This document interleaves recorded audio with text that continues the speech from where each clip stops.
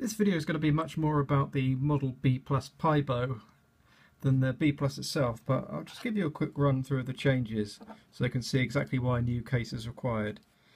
First and foremost, they've added 4 USB ports, which pretty much blows your chances of fitting this in any existing case from the get-go. If you add to that the much longer GPIO header, which has got 14 additional pins, which are on this side. The other portion of the header is basically identical to the current Pi header, so add-on boards will be compatible. HDMI port has moved slightly. The power has been moved round from the end to the same side as the HDMI. The video and audio have been turned into a combined jack and moved to the other side. So you can basically see that only 2 edges of the new Pi actually have ports on. That's on the original Pi, where it just ports everywhere. It's completely mad. But anyway, let's get a look at this case. Now you see the new packaging from Pimoroni is designed both to fold flat for shipping, so when it's like this, it's in sort of shipping mode. It folds flat, fits nicely into a jiffy bag, isn't too thick, isn't too bulky. But they've done a neat little trick with this. If I cut this label down here, you'll see that when they want to stock it on the shelf, the case folds in half and can be secured with a completely different sticker for this purpose. And you hang it on the shelf and you've got a nice little retail package there as well. Shipping package, retail package. Possibly the world's first transforming packaging, who knows, but it's cool. Right, to open it up, you fold it in half and you'll see this join along the middle here. Pull those tabs out. And all the parts will just slide right out there quite easily. The fixing should be inside some of the layers. Got the pretty standard affair. Got your nylon bolts and little laser cut tool for screwing them in. And this is the new PiBow Ninja case.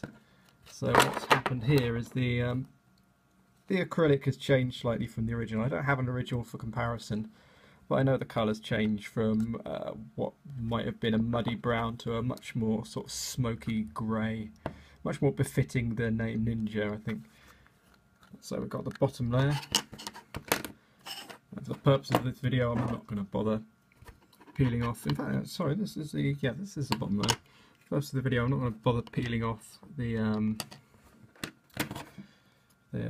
backing on these sheets. I know it needs to be peeled off, but it's going to take too much time. I can do it later. We've got our next layer. Presumably, I'm not actually reading the numbers on the layer, and I've not put one of these together before, so this could be exciting. In fact,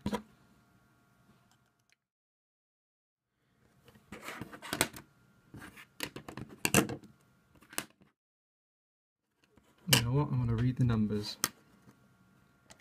I want to say this is the first time I've put one of these cases together, and it's the first time I've really got an in-depth look at one of them as well. And you'll notice that the micro SD card slot is actually slightly raised up from the ground, which is a really nice feature, because on the older cases you had the SD card sort of flopping around underneath, and if you drop your Pi it'd potentially break the slot off, and that wouldn't be a lot of fun.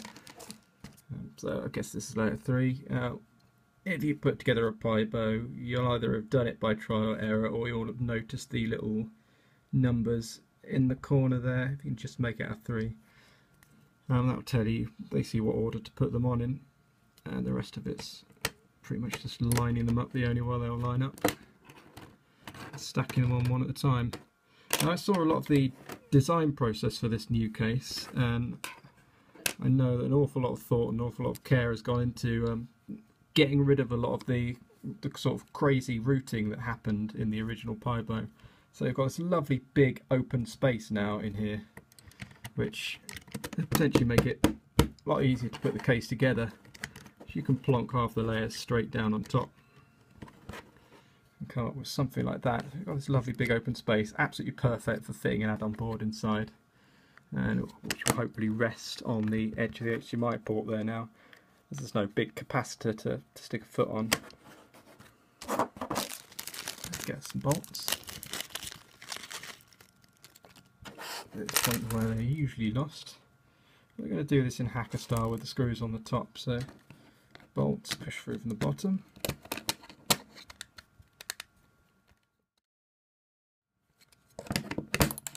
Whoops! I just launched a bolt on myself.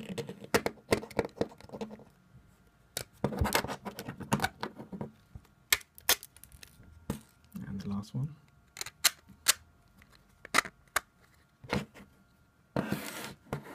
There we go. Now, even without the lid on, that's reasonably well protected. I mean, it's surrounded on all sides. Ports are routed out absolutely beautifully. There's a lot of time and effort putting into creating these things, and a lot of trial and error as well. It's a lot harder than it looks. At the top layer there's a couple of camera slots that should line up if I manage to figure out which way up it goes. And there we go, HDMI bolt on the edge there. And then the screws. Okay, let's just peel the backing off this top layer, or it's going to look silly. If you've ever wondered why the top of your PiBow isn't transparent, then this is generally why.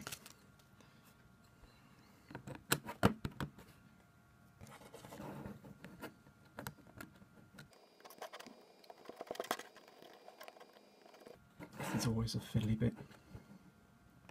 Also the bit where you end up with fingerprints all over the top of your nice new case as well. And finally the little tool,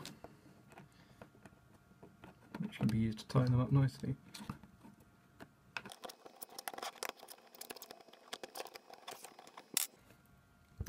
Now, you've got to admit that over the original PiBow, and I'm not knocking the original PiBow, especially the Rainbow, it's an absolutely fantastic case, and I was one of the first people to sort of jump on that bandwagon and get hold of one. It was a really nice piece of kit, but you've got to admit this is much more refined. I mean, it's a sign of a couple of years of sort of honing their trade.